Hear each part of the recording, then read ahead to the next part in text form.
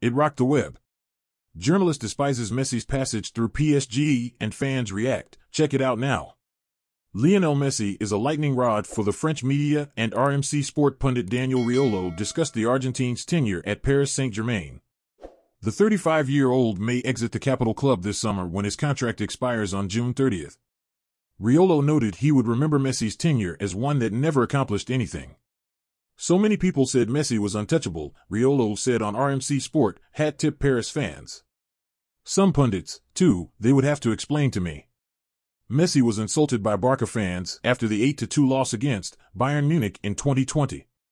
But when it happens to PSG, we say it's not good, especially when it's aimed at Messi. The circus continues. Until proven otherwise, he did nothing at PSG.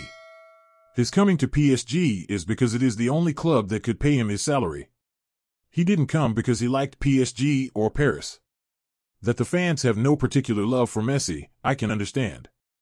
I love Messi as a football player, but at PSG he didn't do anything.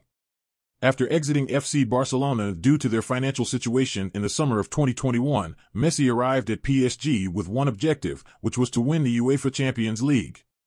Nonetheless, the French Giants fell short on that objective as they crashed out in the round of 16 to Real Madrid in 2022 and Bayern Munich in 2022. As a result, it seems the League One side is heading in a different direction this summer.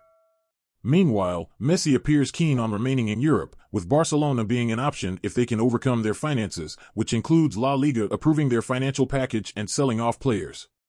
And you, fan? How do you rate Messi's time at PSG? Leave your opinion in the comment space.